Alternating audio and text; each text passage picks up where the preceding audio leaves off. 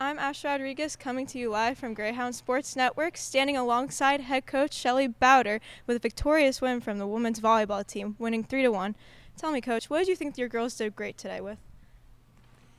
I think we did a good job with starting off the match the way we should. You know, we had a lot of energy coming out, and our hitters really put the ball to the floor, so super excited about that.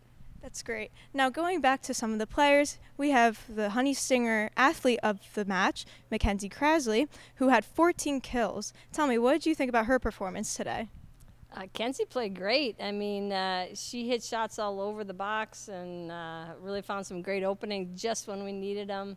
Had some good off-blocker digs, so really happy with the way she played. That's great. Now, last question. What are you looking forward to going into conferences for?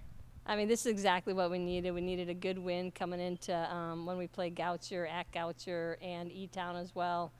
Going to be both battles. Really looking forward to bringing what we achieved tonight and even playing a little bit better on Saturday.